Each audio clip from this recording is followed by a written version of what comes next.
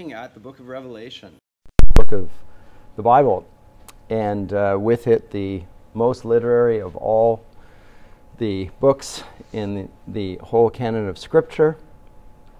I gave the first lecture I gave was related to the master image of the Bible, and tried to trace that image as it is presented in its nascent form in Genesis, in the garden, which I suggested had something of a temple mountain about it and a high priest and so forth. If you want a biblical scholar that has written on this topic more exhaustively and more persuasively and at greater length, G.K. Beale is very good on this, B-E-A-L-E, who has also written a commentary in the book of Revelation, a long one and a short one. I have them.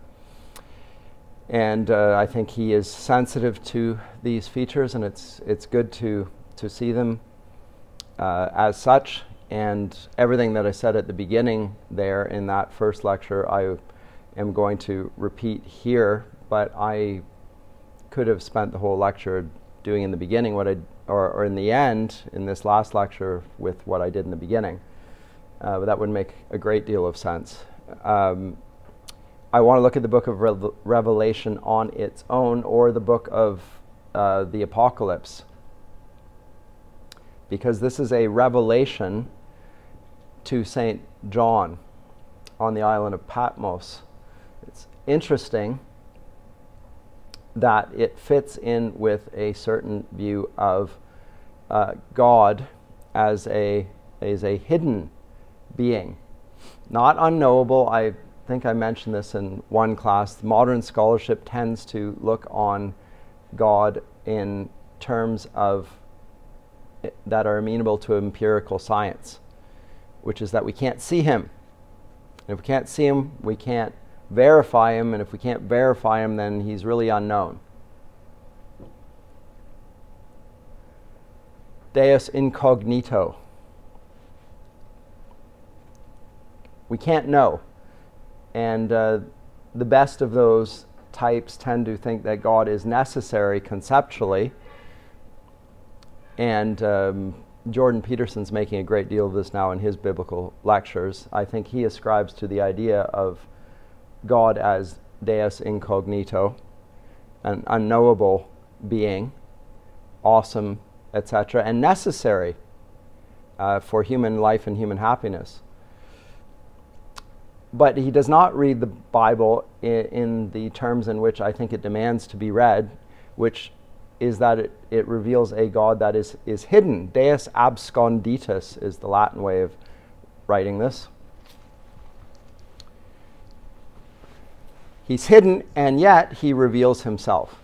And he reveals himself in his word. Primarily. He also reveals himself in the created order.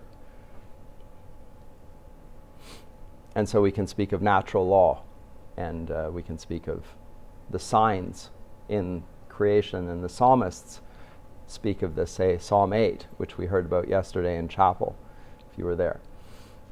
The heavens declare the glory of God, and the skies showeth forth the work of his hands, etc. So there's a sort of a revelation that we see in the natural order itself. But God primarily reveals himself in his word, and that's what makes this particular book, the Bible, a unique literary work. It reveals things that we could not know and would not imagine. Even though it uses literary conventions and literary genres, and I'm going to talk about those, it's the composite nature of all of these genres, particularly in the book of Revelation, which makes it unique. And what it reveals is God and his purposes, which are also unique. And so the primary literary genre, and I've got a whole list of them here on the screen, which I have here, and I'll pull it over here for the sake of the YouTube recording, if we can, and I'm not sure I can even. There are, I think, multiple literary genres being presented here all at once. And I think so there's no literary genre that will together reflect all of these, but I think I can see all of them here, and Ryken mentions them as well. The dominant one is apocalypse, which is right there in the title. It's called the apocalypse. And apocalypse quite literally means to take out from a place of being hidden. The word calypso in Greek, the verb is to hide. And apo is to take out from being hidden. So an apocalypse is literally, it was before not seen, and now it has been pulled out, or the screen has dropped, if you will. So we use this word in English in various derivations. So a eucalyptus tree is a tree that provides good shade, because the EU there is an adverb, actually. It provides... but can be used as an adjective. It provides good shade. It hides us from the sun. You have a question there? I was going to ask if apocalypse is a literary genre. Does that come from the Bible, or does that exist outside the Bible? Good question. Is it a genre outside of Scripture? I don't know. That's a good answer. It's the answer that's truthful here. I'm not sure. It is prominent in Scripture, and I haven't mentioned it thus far. And there are passages and places in the Old Testament that I didn't even deal with as such, and perhaps should have. But again, I want more time for this course, like most of my courses. But there are particular books in the Old Testament that I would describe as apocalyptic as a genre, and one of them would be Zechariah, which is very hard to read if you don't recognize that it's apocalyptic. And the latter half of the book of Daniel is likewise apocalyptic. But people tend to read the beginning of the book of Daniel up to about Daniel 7, and it's Nebuchadnezzar and, Shadrach, Meshach, and Abednego along with Daniel and his friends, and then it goes weird. It starts talking about things that are not explicitly historical in the way that the book began, and further complicated by the fact that it moves into a different language at that point. And I didn't deal with that at all. So there is apocalyptic in the Old Testament. I don't know if it exists outside of Scripture, but it is the dominant mode here, and to some degree, it is the most important of the genres insofar as it is really doing what the Bible itself is doing, which is acquainting us with God who is hidden from us. We can't see God. God is, in his Christian theology, we'll talk about him in terms of being invisible. And yet he is visible insofar as he reveals himself. And that goes all the way back to when God reveals himself to Moses. And he asks who he is, and he says that I am who I am. A cryptic assertion, but full of import and meaning. God is being. He is the ground of being. He is the self-existent one. He has aseity, to use the term of the theologians.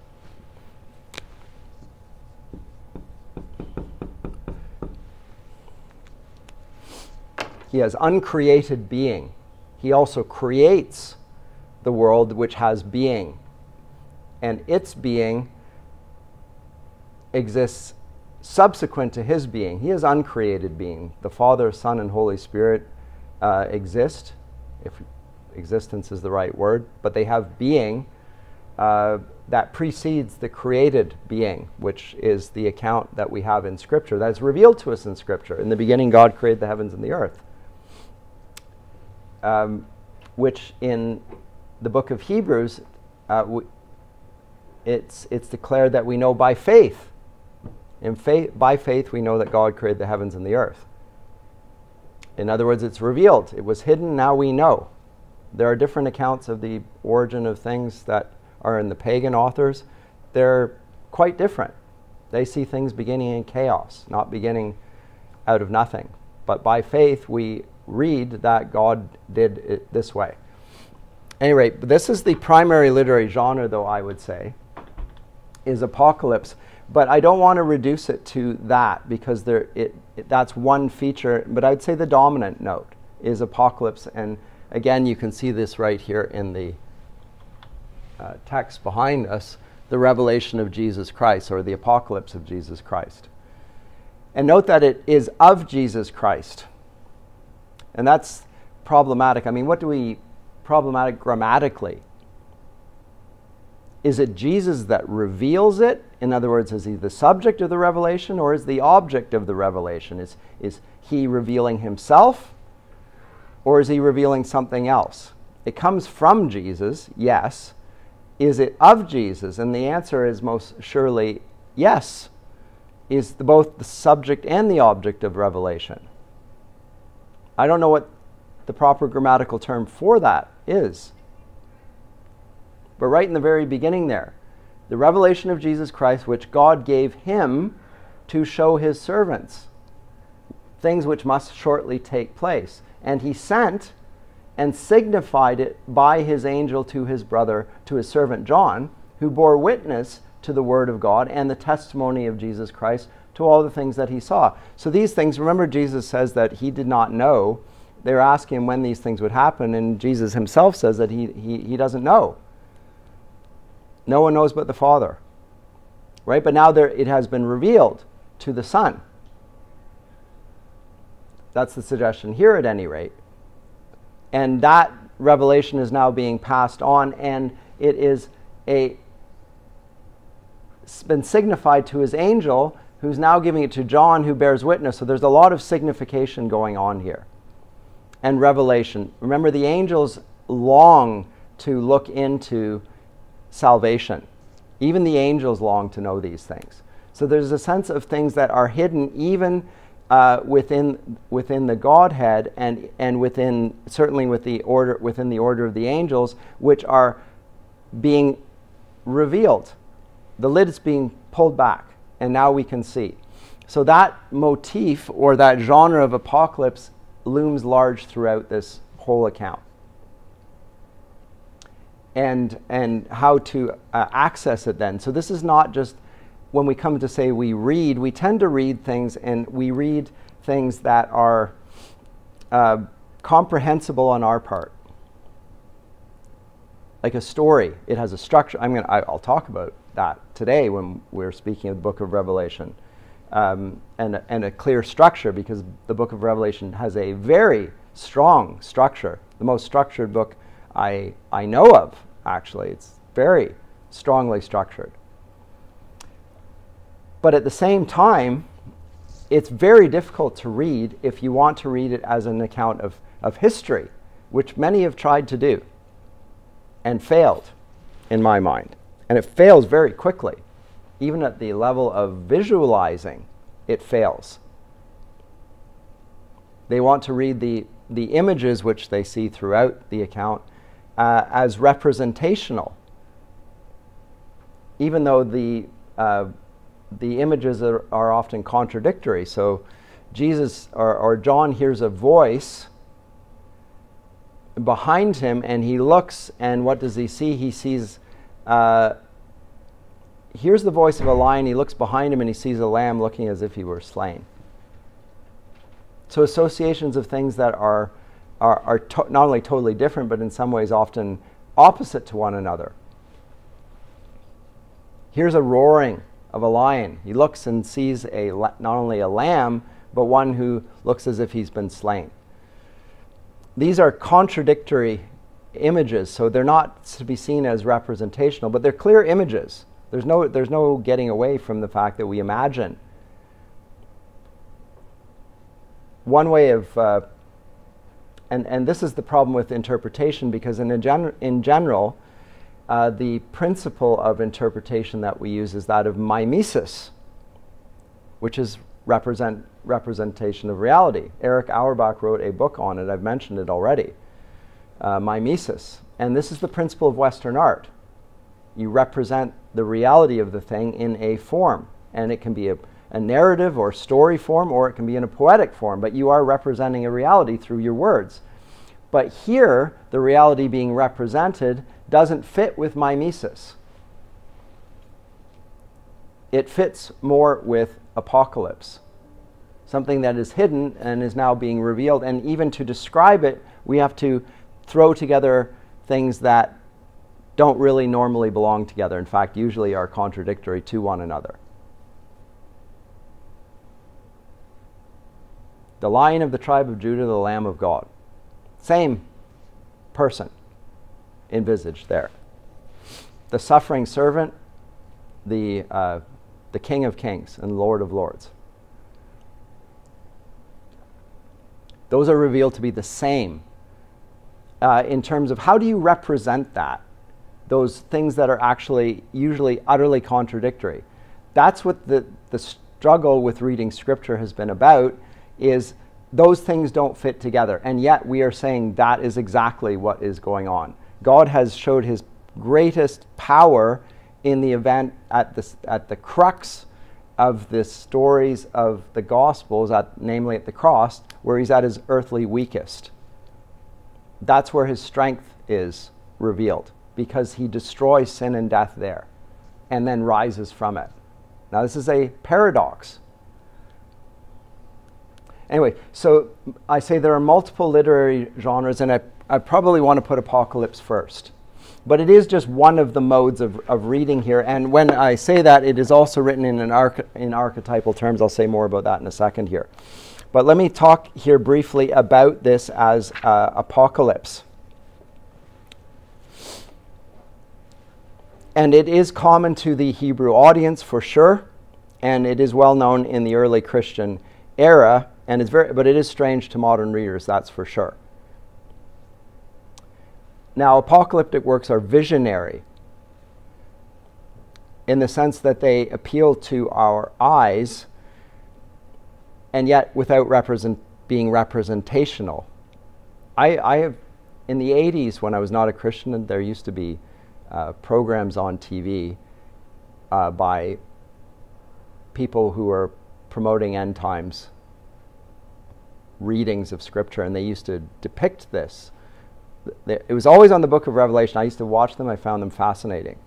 And they would visualize, they put on the screen what they were also reading in the book of Revelation. And it would be, again, these lurid pictures. And I found it extraordinary, but it's the wrong way to read Scripture. And yet, the other thing, note here, there is a sense that it is history, because it explicitly flags up the fact that it is. Blessed is he who reads and those who hear the words of this prophecy and keep those things which are written in it, for the time is near. So there is a sense in which it is meant to be applied and understood historically. It has to be. I haven't put that here as a genre, a history. And again, how do archetypes fit with the idea of historical genre? These don't fit at all. And yet plainly they are being presented here right from the beginning of the book of Revelation as ways that I must read this text. Apocalyptic. It has a number of identifiable characteristics, and all of them pretty much are seen here. They tend to be dualistic in the sense that they portray a world divided along the lines of good on the one hand and evil on the other. And it is also, and this fits in with what I just said about history, they tend to be eschatological because they refer to the eschaton, Greek word, teaching us about the last things.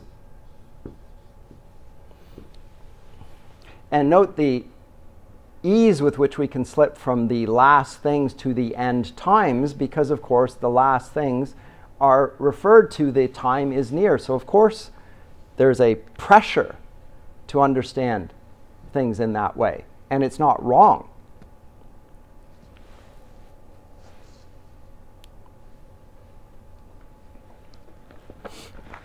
So the eschaton and eschatology, so it is revealing how things will pan out in the end.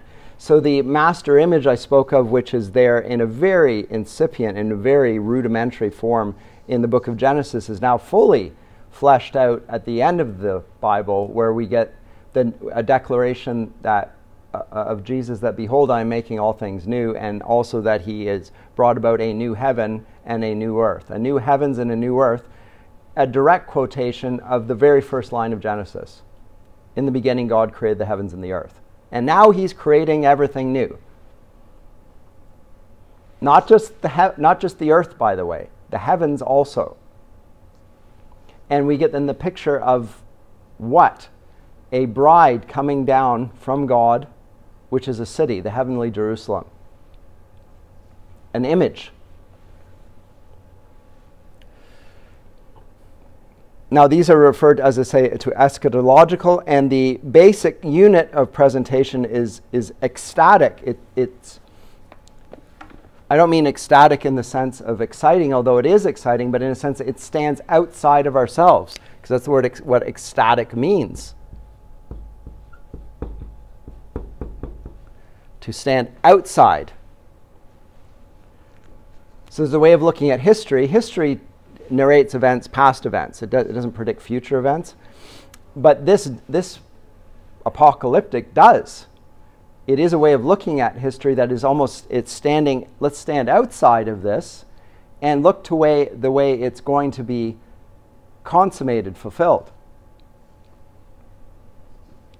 And for those who are on the side of the good, obviously it is rather exciting, delightful. It also tends to be messianic, I should say. It centers on the appearance of the divine Messiah. And with the dualistic framework that I talked about, we find angels present with the good and demons with the evil. And there's animal symbolism that reflects the same thing.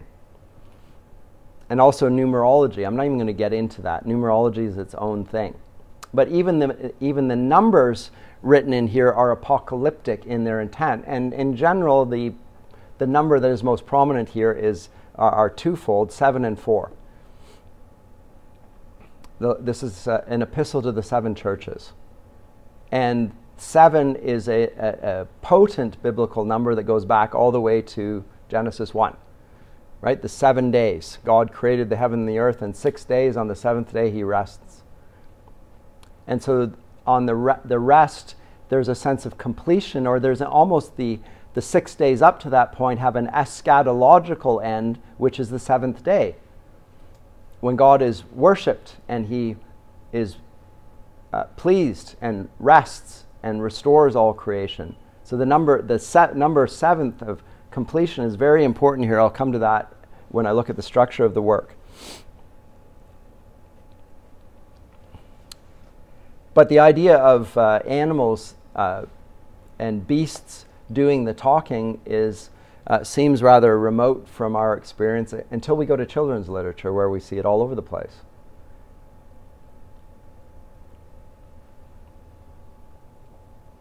Also, color is part of the apocalyptic. White is associated with Christ and the saints, and the armies of heaven and God's throne of judgment. And its antithesis in this book is red. Red is always associated with evil in the book of Revelation. It's associated with warfare. It's associated with the dragon in book 12, which I'm going to spend more time on briefly. And also the whore of Babylon and her beast in Revelation 17 is described as the scarlet, woman of scarlet.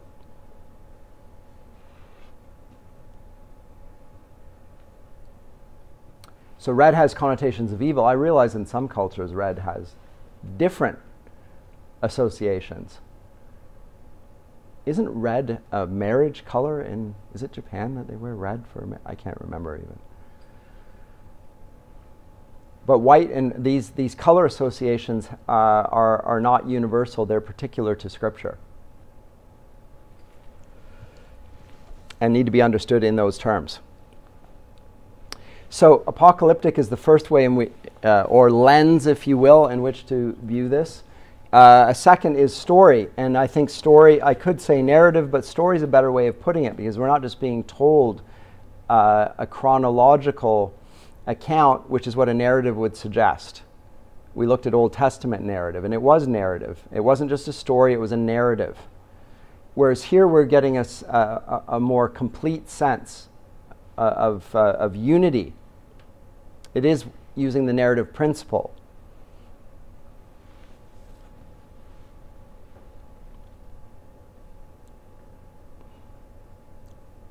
And stories have in common what this book of Revelation does, which is that it entails a plot conflict. That is what unifies it. The conflict between what I talked about, the dualistic features of apocalypse. There's good and there's evil. And the clash of good and evil is what unifies the plot of the book of Revelation. It is a spiritual struggle. Now, this again exists rather uneasily with the idea that this is an account of history and time, because again, time is a condition and a limitation. God is immortal, and he is also eternal. He exists outside space and time. And yet the account we're being told happens in space and time, and yet it is of spiritual entities, and spiritual entities are also not bound by space and time. They can involve themselves in space and time, but they're not limited in the same way, which is why we can't see them.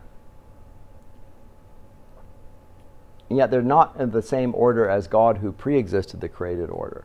The angels are also created.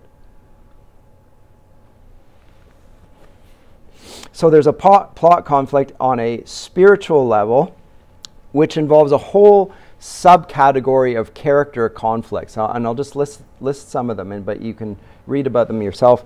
There's Christ on the one hand, the Messiah, and Satan on the other hand, the Antichrist, if you will.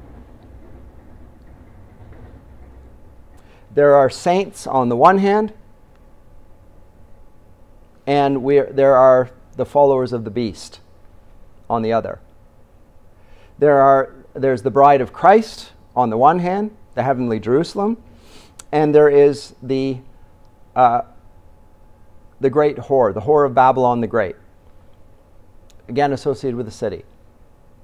2 women, 2 cities. We have the lamb and the dragon. We have the angels that go forward under Michael's banner, and we have the dragon's angels that oppose them. And likewise, in similarly dualistic terms, and this is why I presented Apocalypse first, we have the heaven against the earth, and the earth is here being presented as wholly sinful and utterly opposed to God. We also have a bottom, along with the sinful earth, we have the bottomless pit. Easy to imagine in terms of hell being under the earth, then, just visually, conceptually. Although remember, it's not representational, so nobody actually ought to conclude that if we dig down, we'll find hell. Though maybe we would, I have no idea, but I don't think that's the way it's intended. It'd be a good reason not to dig down then. It's what the dwarves do in Tolkien's account. They find a Balrog down there. They dug too deep, too greedily. And we get the city of God, the heavenly Jerusalem, versus the great city of evil. I already said that. So along with the plot conflict, there is conflicting actions. And the actions have a trajectory which is itself apocalyptic. The one, let's say the Babylon the Great, is inclined towards destruction. And the destruction there is presented in Revelation 17. Whereas the New Jerusalem will be exalted and restored and healed. So it's when God says, or Jesus says, "Behold, I'm making all things new, he does not say, I'm making all new things. So it's not trash everything before and start things from scratch. He is restoring, and this is the emphasis there, what is already existent is being purified of its wickedness and restored to its initial luster and brilliance and perfection and holiness and goodness. And that's clear in the account in Revelation 20, where the denizens of the heavenly Jerusalem are having their tears wiped from their eyes. And there's no more sickness or sorrow or pain or death. All those things are gone. Those things are gone, but the good things are not. Right? So that it's not clear it all out, let's start over again. Creation 2.0. And that will affect, by the way, our view of human culture. The cultural mandate given in Genesis is to be fruitful, multiply, fill, and subdue the earth. Well, the earth is corrupted by sin. What place is there for human culture then if it's so corrupted? Well, there is a place insofar as it's godly and will stand the test of time, the apocalypse. Are there good things, good works done in this life that will stand? Well, yes, and they will be healed of their wounds, and their iniquity will be cast out from them, and all the works of death with it. But in general, there's an opposition and a conflict between a timeless eternity, which will mean the deliverance of believers and everlasting life, and a temporal history, which is associated with all manner of misery.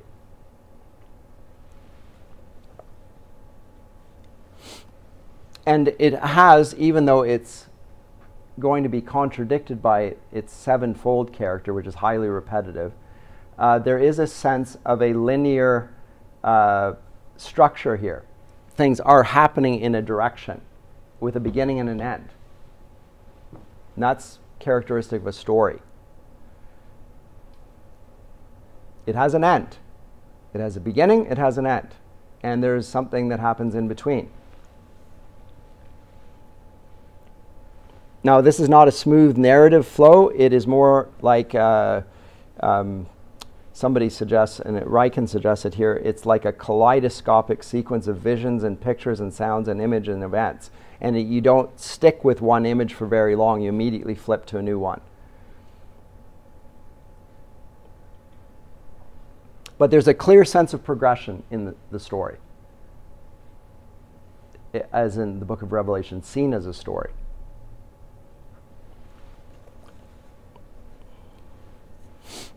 And I'll talk about that briefly in a second. Let me move on to seeing it as drama, all of which we've looked at already, right? We've looked at story. We didn't look at apocalypse. I was saving that for this class. But we have looked at drama and we have looked at epic. So what are the features of a drama that we see here? Well, dramatized scenes are recurrent throughout the account. We have characters in highly elaborately described settings. We get speeches. We get songs. When I say drama, I mean it in the same sense as the drama of the book of Job. It's not meant to be depicted on stage. It is a closet drama. And there are dialogue, little bits of dialogue, and there are songs. There are lots of songs. Even hymns, if you will, because they're dedicated, the songs are always, without exception, to the praise of God. So these are hymns. We just looked at hymn the last time we met.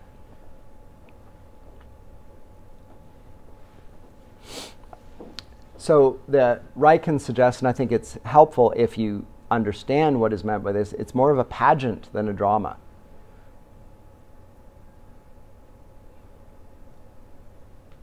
Brief scenes telling the end of history.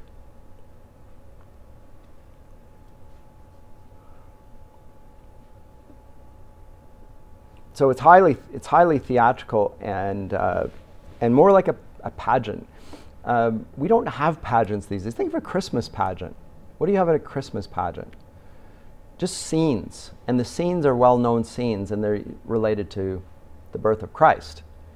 And sometimes you'll see it presented as a story, and there'll be a narrator, and they'll try and interweave more sense to the story. But in a Christmas pageant, it's usually put on by little children, and you've just got little children dressed up as the three wise men or the three angels. You've got Mary and Joseph. You have a scene, and the kids are not really even capable of speaking very well.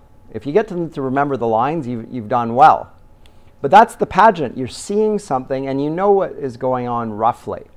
But you're not trying to put too much of a story onto it, although an adult could do that and may do that.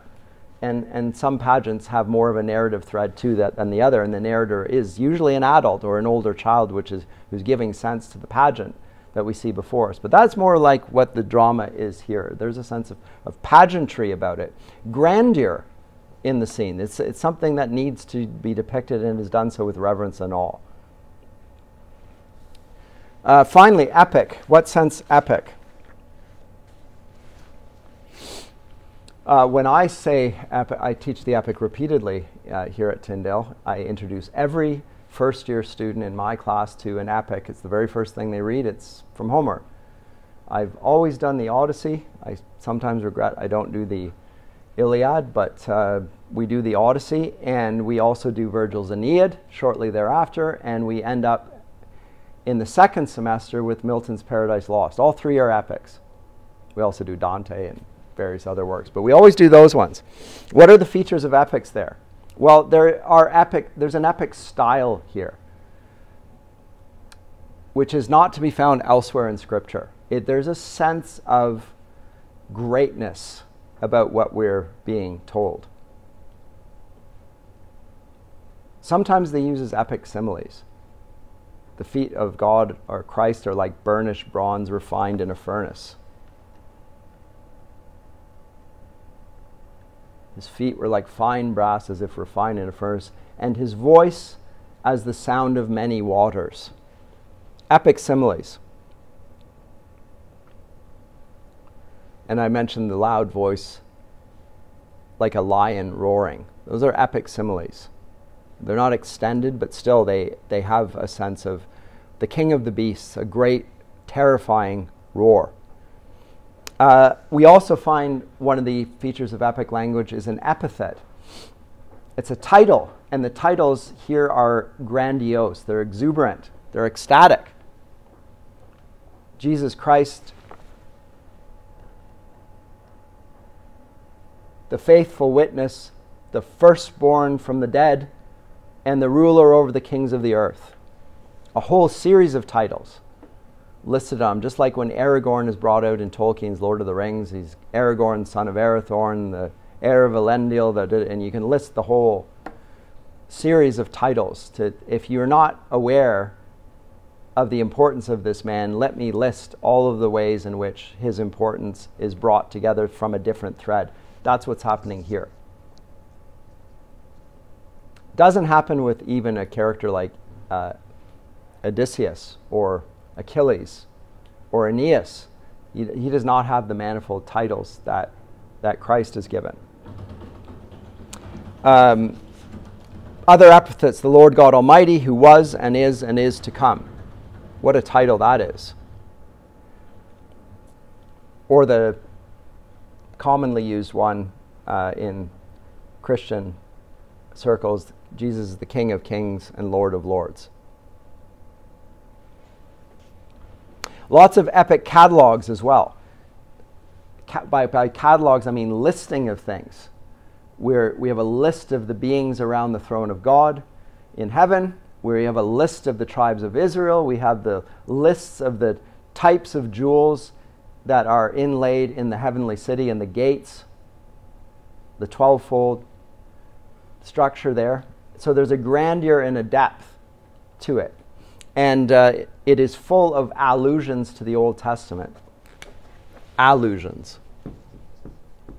In other words, pictures conveyed through terms that remind the reader of another passage earlier in Scripture, and here thrown together, and often from very different and sometimes disparate places in the Old Testament, now being pulled together in one place. And the effect of that is, again, that of apocalyptic. So what was hidden in the sense of scattered, disconnected in the past, is now crystallized, brought together in a way that now it all makes sense. There's a purposiveness to it, which is being thereby signified. And I'm told there are over 350 allusions to the Old Testament in the book of Revelation. In fact, one scholar that I used to know in Durham, Mark Bonington, said that basically the entirety of the book of Revelation is a strung together series of Old Testament allusions. This is one after the next. Sources, if you will. So this is where this is where it's interesting when you get the New Testament scholars who I told you how they take apart the gospel narratives and try to find a source for all of Jesus' sayings. It's really easy in the book of Revelation because the sources for all the narrative, you can just find it chalked throughout the Old Testament. Just read the Old Testament and you will find all the words pretty much put together for this. And so there is a sense of continuity, and I'm going to quote C.S. Lewis. He comments in his preface to Paradise Lost about epic in general. He's talking about Milton's epic as a secondary epic in the tradition of Virgil. But he says that continuity is an essential of the epic style, and there's an enormous onward pressure of the great stream on which you are embarked. So you're in a stream of water, and the stream is moving forward, and it's moving rapidly, and it's picking up speed even. And Lewis describes the style as ritualistic. I just called it a pageant. Ritualistic, incantatory, or hymnic, if you look what we talked about last time. Possessing grandeur, capable of creating the true epic exhilaration. That comes with reading an epic. When you read an epic, you have this sense of something beyond normal telling. And hence, the epic writer always appeals to the epic muse to tell the story. Too important not to come from God. So the content is epic, but so is the style. And epics are almost always have the same dualistic features I've mentioned here. There's a conflict between good and evil. In the Odyssey, it's between the suitors, who represent evil and represent the forces of Poseidon, the earth shaker, who creates chaos, destroys order, and Odysseus, on the other hand, who represents the power of Zeus, the heavenly beings, justice, or wisdom. He represents wisdom. So there, again, those apocalyptic features, the dualism of good and evil, is there in the Odyssey. Same thing in the Aeneid. Aeneas represents the good, represents, in this case, Rome and the reign of Venus, as opposed to the evil, which is represented in this case by Juno and the Carthaginian Empire. But there is an empire that is opposed to this. So again, there's a sense of dualism in all epics. There's a good character and a good cause and a good side, and then there's an evil opposed to that. And in the end, the good triumphs over the evil. And so there are that's one feature here. Here it's even more so starkly presented. In Milton's case, he presents it in Paradise Lost, a conflict between God and Satan, between heaven and hell. Right? Likewise here. Except that here, the setting for the action is cosmic, and it includes heaven as well as earth and hell. There's a lot of discussion of heaven here in a way that is not characteristic of Scripture. We have very few passages in the entirety of the Bible where heaven is being discussed. Can you think of any? We saw it at Job, that epic account.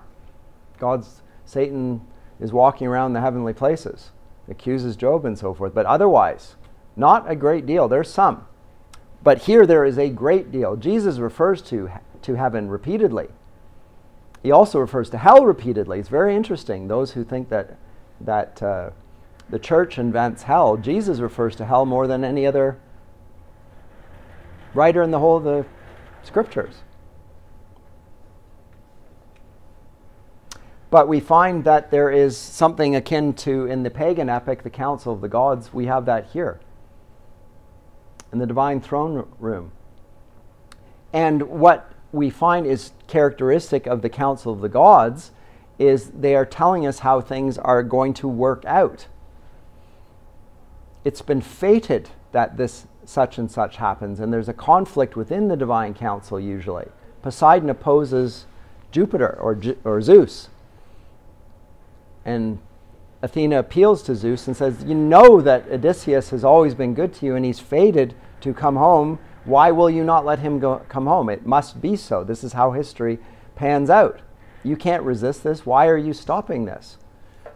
Same sense here, but not now in the sense of fate, but rather of providence. God has intended from the outset for a certain outcome, and now it's being revealed. It was hidden, and now it is not so.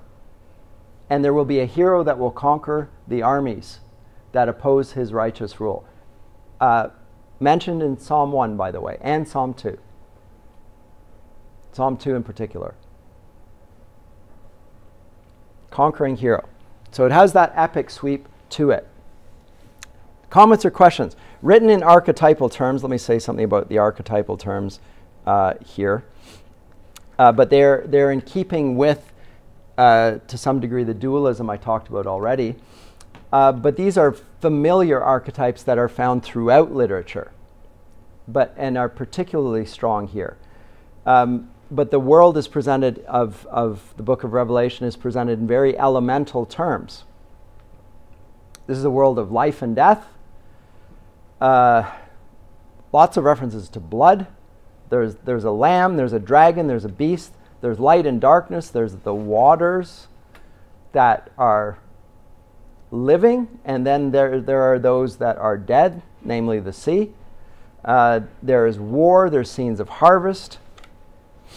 I already talked about the color, but there's a bride and a throne, and there are jewels, there are gold. Lots of references to rising and falling. Heaven is presented as high and light, if not white, often white. The bottomless pit is low and black. These are archetypal associations. You find them throughout literature, particularly epic literature, but throughout all literature, actually. And as it moves on, particularly beginning in Revelation 12, which is sort of a hermeneutic key to understand what's going on. It's the most straightforward in a sense. We get a spiritualized version of very familiar archetypes. We have a woman in distress. In this case, the distress is that of childbirth, marvelously delivered from an enemy, the dragon. We have a white horse who kills the dragon. Sounds like heroic stories. You know, Sir Gawain the Green Knight. We have a wicked prostitute finally exposed who was deceiving before that point. Her identity was not known. She was tricking people, leading them astray, just like as we saw in Proverbs 1-9. There was a lady, wisdom, and there was a prostitute who was deceiving, tricking, both of them speaking in the streets. We have a marriage scene. There's a triumphant hero who marries his bride.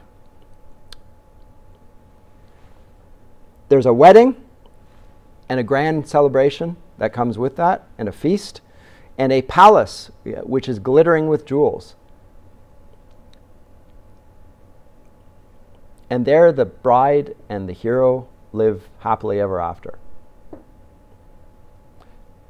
And beneath all of that, then there's a sort of a journey motif. As I say, it has a strong sense of pushing towards an eschaton, but it's presented as a journey, if you will. But now it's not just for an individual, but it's the world has a journey. It's going, pressing towards a fulfillment. I find that the book of Revelation is, in some sense, the hardest book to read, and in some sense, it's the easiest book to read. It really is easy to read, because you know what it's about. If you want to get down into the exegesis of the text, you find yourself frustrated. It's very hard, but you take it as a whole, and I know what this is all about. It's the conflict between good and evil, and the good wins in the end. And not without considerable problems along the way, but still. So that is the multiple literary genres that are employed there. I say apocalyptic is probably the dominant one, but it's only one. I would not want to ignore the story or the drama or the epic features that are there. But it has that dualistic quality and the good versus evil quality, and also the sense of something that was hidden and is now being revealed. And Revelation gets clearer and clearer and clearer as it gets closer to the eschaton. So with that said, now I can push this out of the way. And I want to talk about the structure of the book.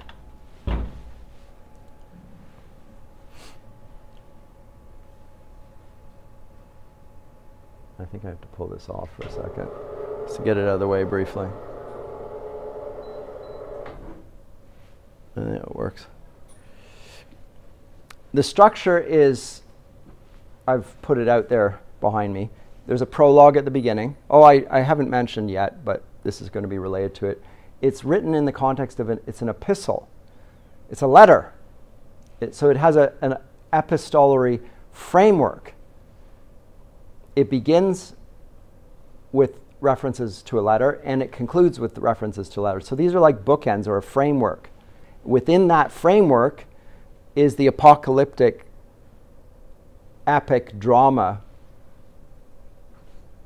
which is in the middle.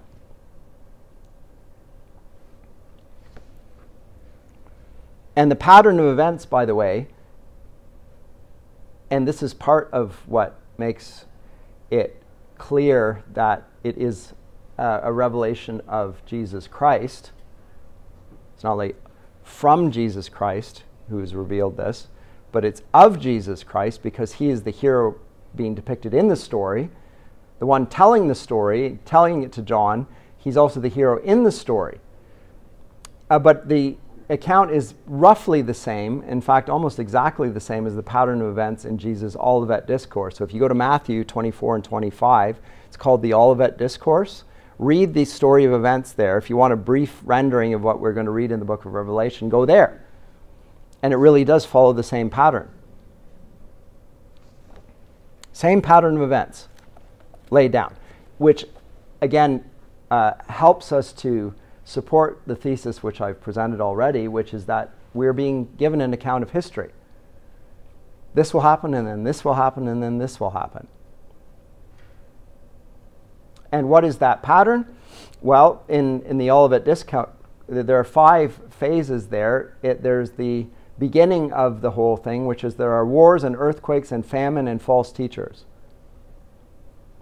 That's how he begins it. See if I can put this here. Oh, I didn't want to do that. Oh, I've already just said this anyway. But you can see for yourself. Here's the structure. There's a prologue. There are 6 7-fold units. I'll expand on that section in a second. And then there's an epilogue at the end. That's the general structure.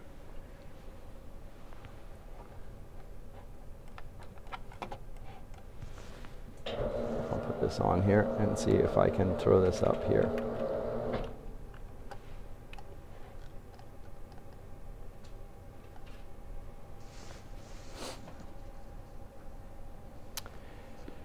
Note here in the Olivet Discourse, Jesus went out and departed from the temple, and his disciples came up to show him the buildings of the temple. So look at this. And Jesus said to them, do you not see all these things? Assuredly, I say to you, not one stone shall be left here upon another that shall not be thrown down. Do you not see all these things? And see what? They're pointing to the temple, and he's saying, do you not see all these things? And what he means then, now he expands on. The disciples came to him privately saying, tell us, when will these things be? Because they know he's referring to something other than what he sees here, because he said this temple is going to be brought down. And eventually it is, of course, in 70 AD. The temple is destroyed. And not only destroyed, it's uprooted. It was so hot that even the foundations were pulled up. And the fire. What will be the sign of your coming and of the end of the age? And now he gets to it. And this is the first of them, as I say. See to it that no one, take heed that no one will deceive you, for many will come in my name, saying, I am the Christ, and will deceive many. And you will hear of wars and rumors of wars. See that you're not troubled, for all these things must come to pass. But the end is not yet. For nation will rise against nation, kingdom against kingdom. There will be famines, pestilences, earthquakes in various places.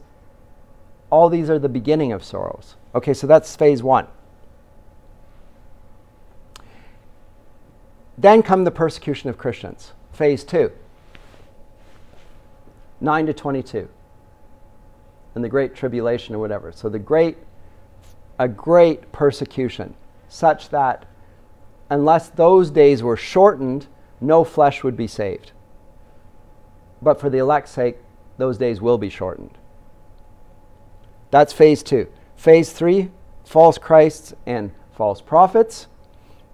23 to 28 here. False Christ, false prophets come. Phase 4, natural disasters. We've already had that in phase 1, but the appearance of Christ and the harvesting of the elect. And then finally, and this goes on for the majority of this, the coming of the Son of Man. And then from here onwards, all the way through 25, final judgment. And about that, he says, but of that day and hour no one knows, not even the angels of heaven, but my Father only. But as the days of Noah were, so also will the coming of man be. And what were the days of Noah like? Noah was prophesying judgment, imminent, and he was ignored, ridiculed. And they didn't see. And then it came. So look at that, and then look at what I said at the beginning of Revelation 1, and you can see a pretty clear structure that follows in the same. Now revealed. So that's the structure and the unity. It follows a very manageable structure. So the prologue there is right here in chapter 1. In chapters 2 to 4, we have the letters to the 7 churches. And I emphasize this in the lecture on the epistles.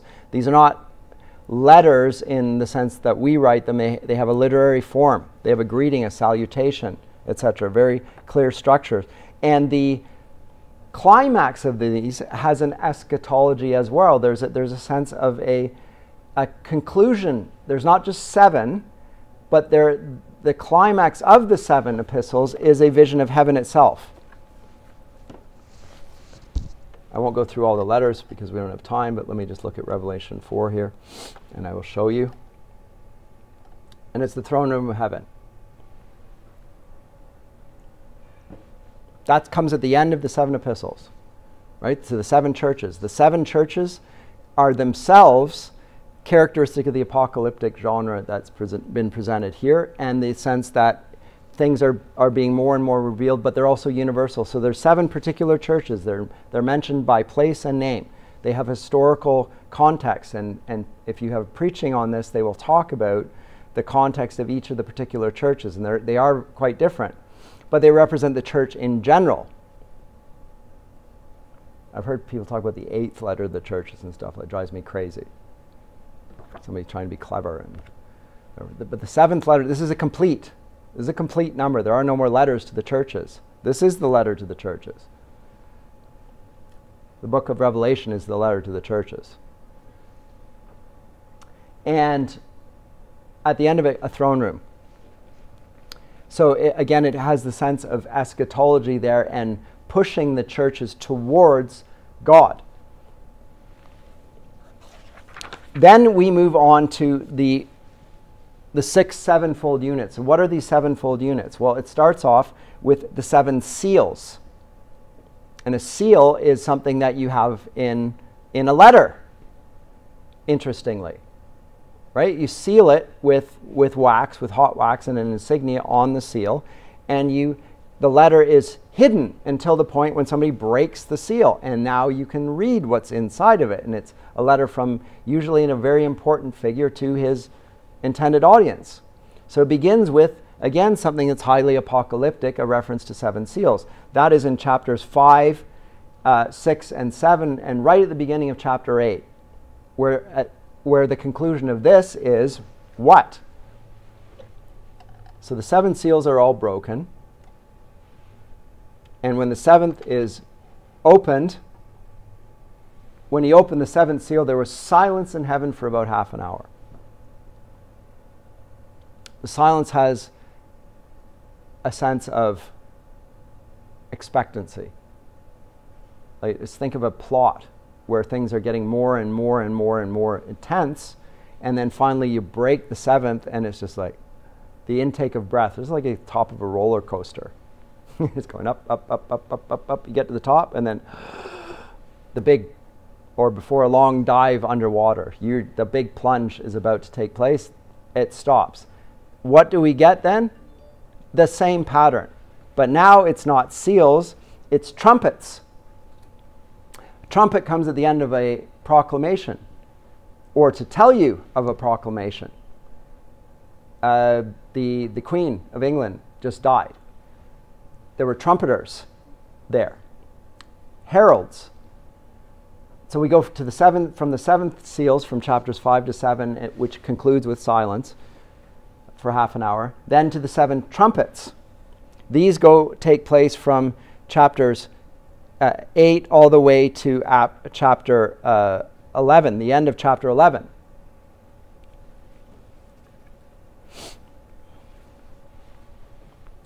I'll show you here.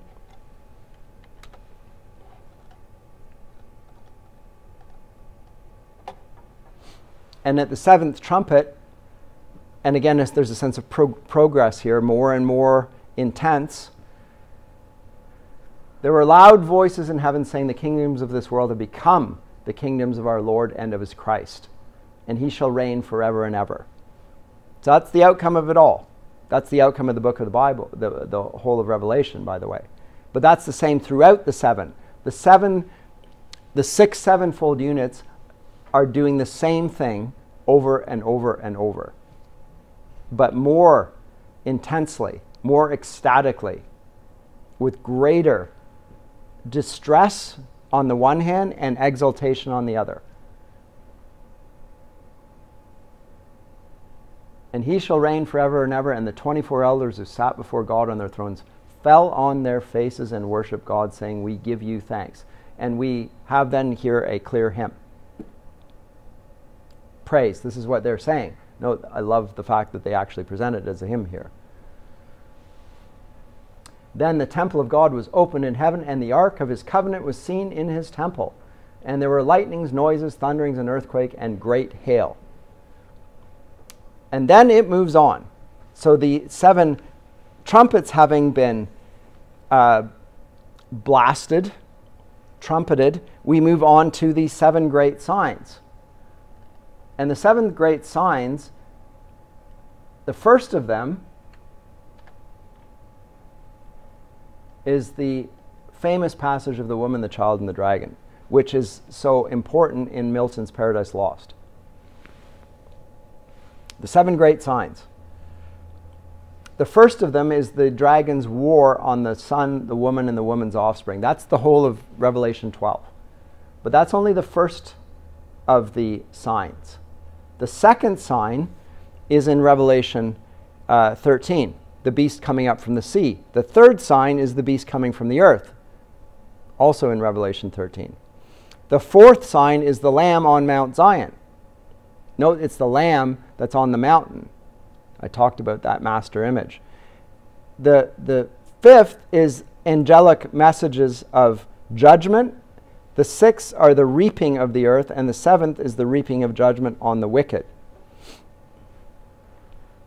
That'll be the end of Revelation 14. Let me come to the end. I've consistently done the end, final passage here. And that's what we get right here. So the judgment on the wicked, where they get so there's the reaping of the earth, and then there's the reaping of the grapes of wrath on the wicked, which becomes the Steinbeck novel. I say you can't read Western literature without a biblical knowledge. I think you just don't get it. You miss the references all over the place. And the winepress of the wrath of God, and the winepress was trampled outside the city, and blood came out of the winepress up to the horses' bridles for 1,600 furlongs, a symbolic number. But that's the last of the seven great signs. Okay, so we've had 7 seals, number 1, 7 trumpets, number 2, 7 signs, number 3, 7 bowls of wrath. So it concludes, the 7 signs conclude with wrath. Now wrath will be the dominant theme. 7 bowls of them being poured out.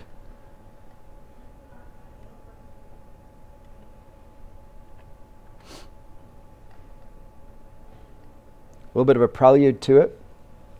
And then we get the 7. So a little bit of a prologue. When I say a little bit, the whole of chapter 15. And then the bowls of wrath are poured out. And what do they pour out? I'll just go through them because they're presented quite closely together in Revelation 16. 7 bowls. And now what are they? So 15 is a prologue talking about wrath. It's a lot of discussion of that. And now what are the 7 bowls? Well, they're sores, seas turning to blood, waters turning to blood, men being scorched, darkness and pain, the Euphrates, the great river, being dried up, and then finally the earth being shaken, just like in the Olivet Discourse. And the earthquake is a sign of the final judgment against evil. Poured his bowl in the air, and a loud voice came out of the temple of heaven from the throne, saying, "It is done." And there were noises and thunderings and lightnings and a great earthquake. Now the great city was divided into 3 parts, and the cities of the nations fell. And great Babylon was remembered before God. Remember Daniel, how it concluded with reference to Babylon? It wasn't Babylon, it was Nineveh. One of the great cities of the earth. Here, the great Babylon, who's associated with all of those, and probably it here has a historical equivalent in Rome, but representing the cities that oppose God's righteous rule, beginning back in the land of Shinar, where the Tower of Babel was constructed, to give her the wine of the fierceness of his wrath. When every island fled away and the mountains were not found, and great hail from heaven fell upon men, each hailstone had the weight of a talent. Men blasphemed God because of the plague of the hail, since that plague was exceedingly great. So those are the 7 bowls. And finally then we come to the 7 events of judgment, final judgment. So this is the 6th of the 7.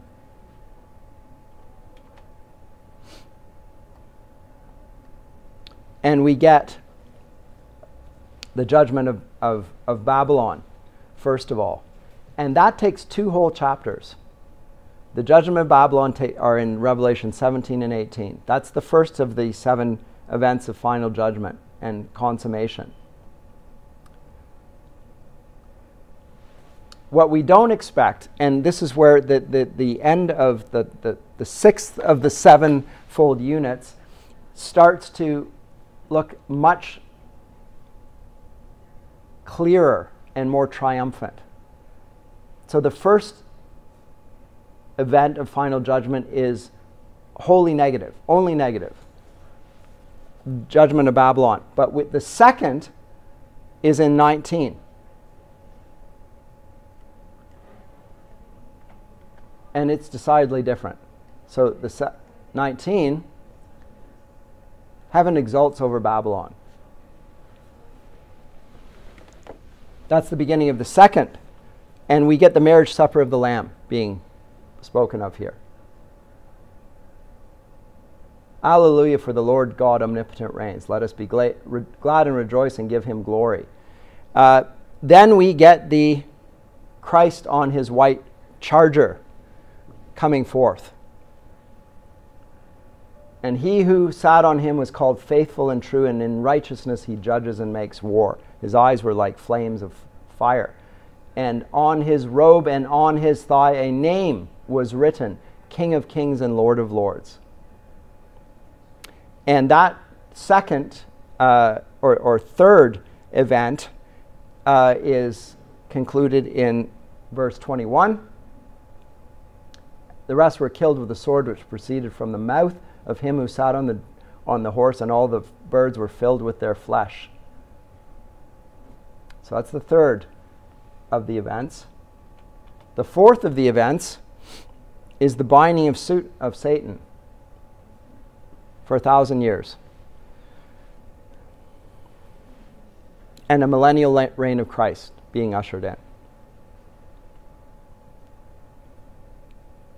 Right? That's so the binding of Satan and the millennial reign of Christ, verses 1 to 6 here. And the crushing of Satan's reign in verses 7 to 10. That follows. And then final judgment comes. 11 to 15. And only after that final judgment, then we finally get the description. But let's look at this great white throne judgment. Then I saw a great white throne and him who sat on it, from whose face the earth and the heaven fled away.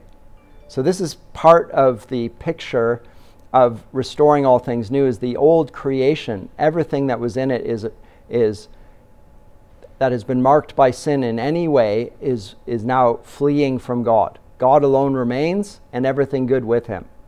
Everything else flees. And there was found no place for them.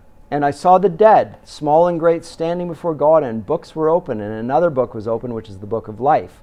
And the dead were judged according to their works by the things which were written in the books.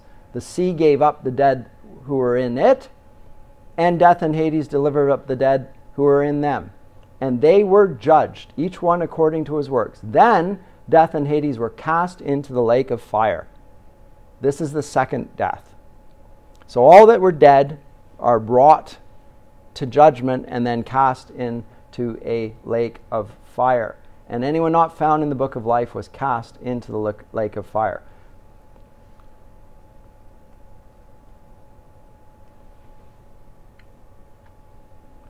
And the conclusion of this, the seventh of the events of final judgment and consummation, is the description of the new heaven and the new earth.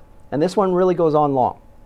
So it's a little bit confusing in the sense that even though there's this pattern of sevenfold units, sometimes one of the units takes up a long place in the story. And this is one of them. So the description of the new heaven and the new earth begins here in 21 verse 1 and carries on all the way into chapter 22. And then we come to the epilogue, which I said is at the end of all this. And now I saw a new heaven and a new earth. So the other one had fled away. It fled from God's face in terror. For the first heaven and the first earth had passed away. Also there was no more sea. Very interesting. I've already said that the sea picks up connotations of evil throughout the Bible. And so it's no longer a reference to a body of water, but a reference to satanic evil. And therefore, in the new heavens and the new earth, since there is no more evil, there's no more sea. It's gone. There's water in heaven, there's not in the new heavens and the new earth there's no sea, because of the strong associations symbolized by it. Then I, John, saw the holy city coming down out of heaven from God, prepared as a bride adorned for her husband. And I heard a loud voice from heaven saying, behold, the tabernacle of God is with men, and he will dwell with them, and they shall be his people. God himself will be with them and be their God. Now remember, Jesus, one of Jesus' epithets is Emmanuel, God with us. And now God will be with us. Also in John's prologue there, or the hymn at the outset of John's gospel, it says that Jesus dwelt among us. He pitched his tent among us. He had a tabernacle, his body. The presence of God was in a man, no longer in the tent, no longer in the temple, but in this man. Same associations here. And now it is with men, and he will dwell with them, and they shall be his people. Just like in the beginning of the book of Genesis, where God walks with Adam and Eve as in the garden, resides with them. He will be with them and be their God, and God will wipe away every tear from their eyes. There will be no more death, nor sorrow, nor crying. There shall be no more pain, for the former things have passed away. And he who sat on the throne said, behold, I make all things new. And he said to me, write, for these words are true and faithful. And he said to me, it is done. I am Alpha and the Omega, the beginning and the end. And again, the historical sense, the sense of apocalyptic as a movement towards an eschaton being revealed here and enhanced in this. He who overcomes shall inherit all things. Again, inheritance is a historical sense. And I will be his God, and he shall be my son. But the cowardly, unbelieving, abominable, murderers, sexually immoral, sorcerers, idolaters, and all liars shall have their part in the lake which burns with fire and brimstone, which is the second death, the lake of fire. And then we get the description of the New Jerusalem and the glory therein. Let me go on to the epilogue, because we are almost concluded here, and I hear voices outside, but I want to get through this. And then comes the epilogue. Now the epilogue takes us back, particularly towards the end, to the fact that this is an epistle. But unlike normal epistles, it is important that this epistle not be understood just as any old letter. Nothing can be added to this letter. There is nothing that may be added or taken away from it. These words are faithful and true. The Lord of the holy prophets sent his angel to show his servants the things that must take place. Blessed is he who keeps the words of the prophecy of this book. What does it mean, keeps them? Preserves them, but also lives in accordance with them. To keep something is to be faithful to it. Now I saw and heard these things, and when I heard and saw, I fell down to worship before the feet of the angel who showed me these things. He said, oh, don't do that. Don't do that. Because remember, the message to John from Christ came through the intermediary of an angel. And now John's the intermediary to us. And the written word is the intermediary to us.